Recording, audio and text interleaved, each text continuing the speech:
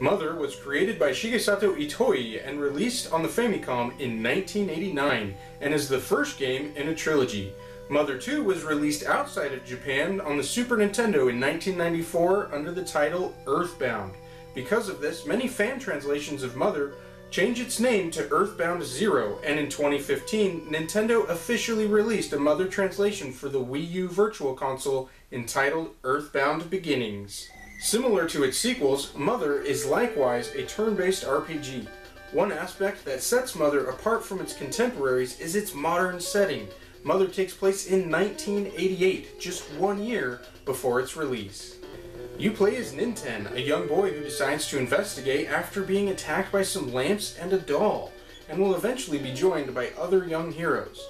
It turns out, inanimate objects aren't the only things suddenly attacking people. Animals, the dead, even hippies aren't behaving like their normal passive selves, and all you must do to get them to come to their senses is beat them senseless.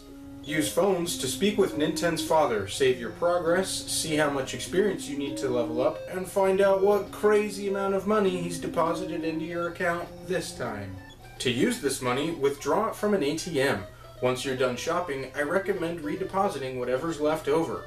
When you fall in battle, you lose half the cash you have on hand, while the money in your bank stays safe. Mother is virtually unplayable without knowing Japanese. Technically, if you familiarize yourself with the battle menu, memorize the position of your items and psychic powers, and constantly look stuff up, you could get through it, but if you're willing to put that much effort into it, you might as well just learn Japanese. Additionally, the story and humor are a big part of the game. If you've got a Wii U, Earthbound Beginnings is probably the best way to go. Alternatively, if you want to play it on a Retron 5, I recommend getting the Game Boy Advance version. Not only does it come with Mother 1 and 2 on the same cartridge, but translation patches are so much easier to find for it than for the Famicom version. Having already played Earthbound, Mother was actually better than I expected. I rate it 5 out of 5 stars. If you've played it, how well would you rate it? Or if not, do you intend to? I'd love to read all about it in the comments. Thank you for liking and sharing this video, as well as for subscribing to my channel.